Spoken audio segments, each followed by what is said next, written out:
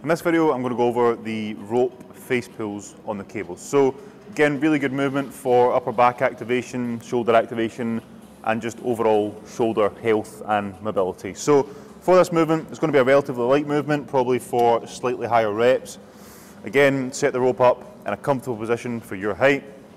You're going to take a hold of the rope, take a step back so there's tension on that, retract that scapula, so pull those shoulder blades back together, set that rope slightly higher, and from here, what we're going to do with this overhand grip is drive those elbows back,